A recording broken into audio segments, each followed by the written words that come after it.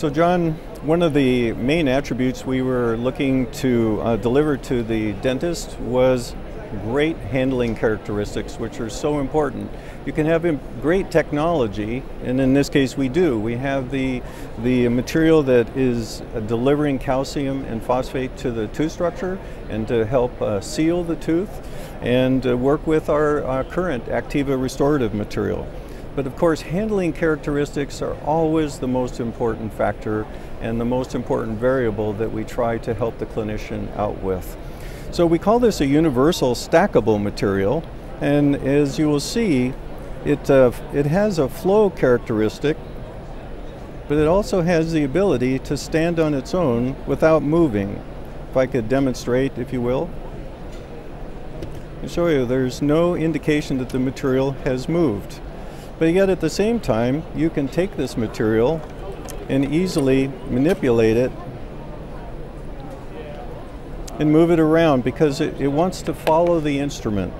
So whatever the clinician is trying to do in terms of forming a good contact in a nice matrix or something like that, can actually just paint right to the contact area and or to the floor of the preparation, up to the axial walls with complete control without creating air bubbles. And that's one of the primary things that we're trying to eliminate from all of our materials is our air bubbles. Air bubbles are not your friend as a clinician and certainly not ours as a manufacturer. So the material can be added to at any point in time. We recommend that you build it up in 2 to 3 millimeter increments and then light cure. And one of the reasons we do this is because we're trying to protect the pulp. So creating an insulating layer first. There we go. Sorry about that. So we're just going to cure this material for 20 seconds. And for the sake of time, I'll move this away. Then we'll go ahead and finish our preparation completely at this point.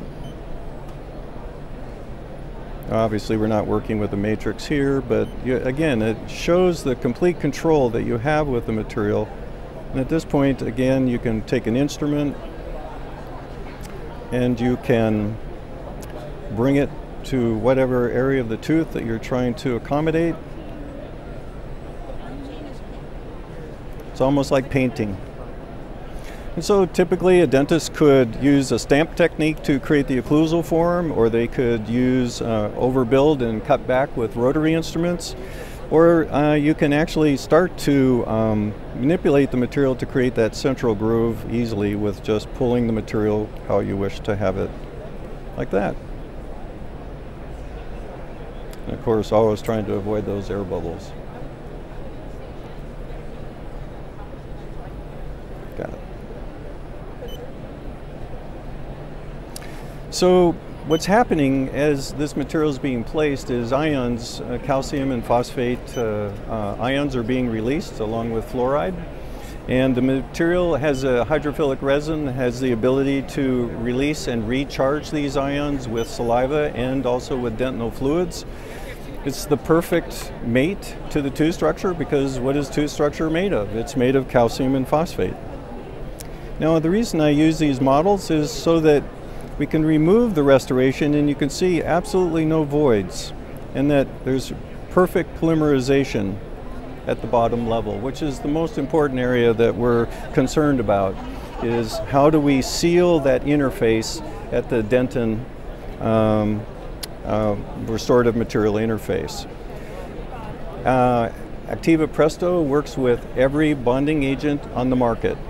It is especially good with the newer universal adhesives because they're also highly phosphonated, as the ACTIVA Presto is. One additional factor that we are very proud of is a patent on a rubberized urethane chemistry.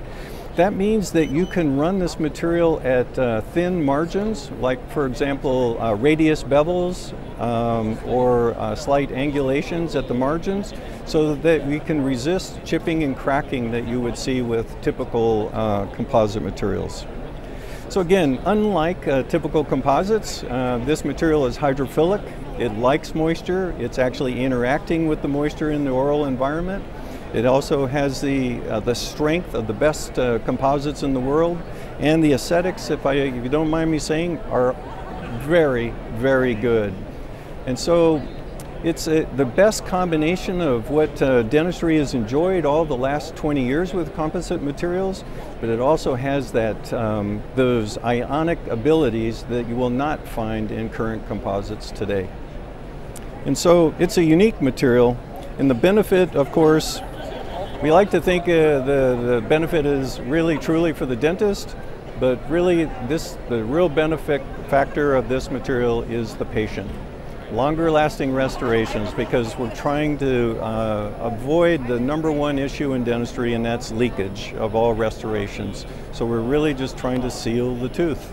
And the only way we have found you can do that is with the use of minerals.